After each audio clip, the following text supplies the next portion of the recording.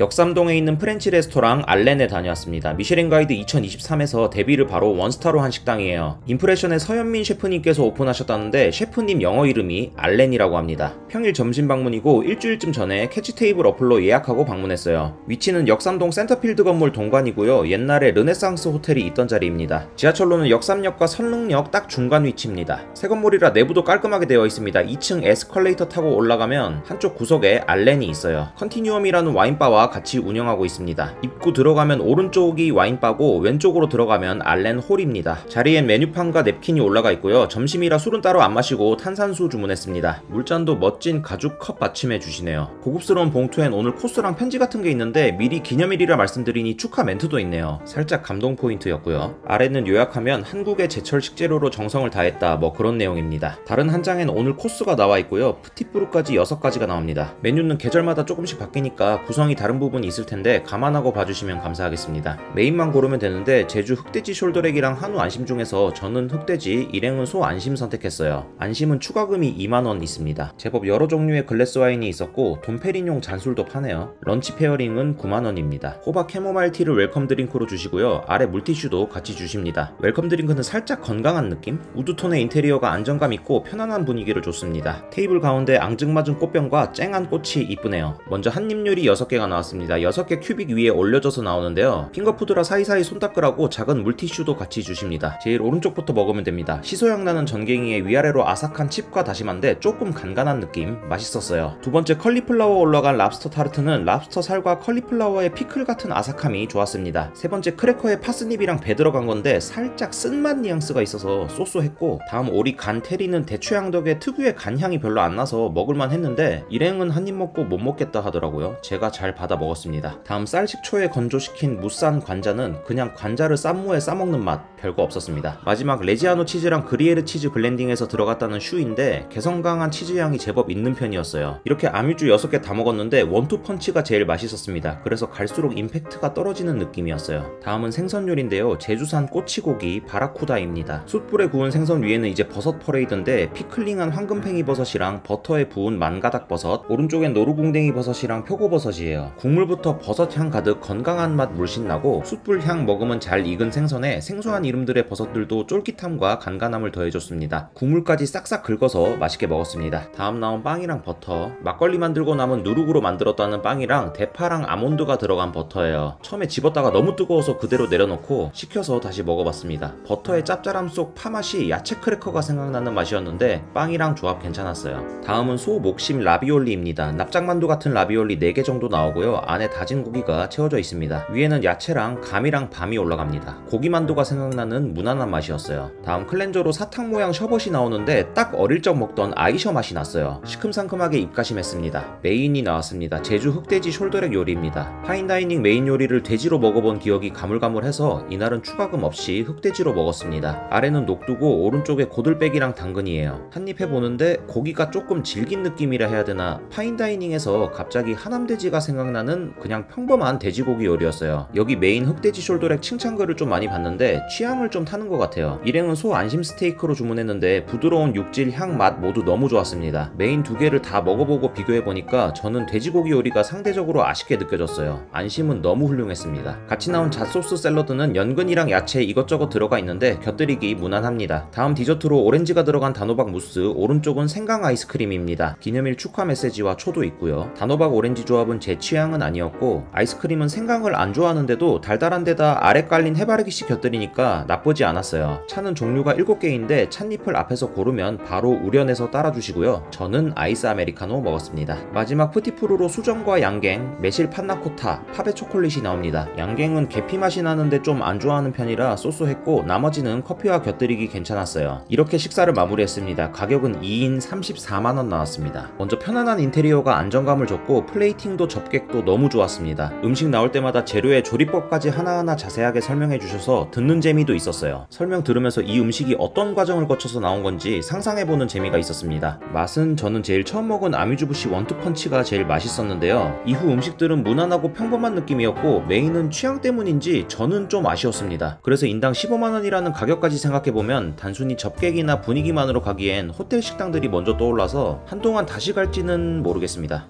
잘 먹었습니다.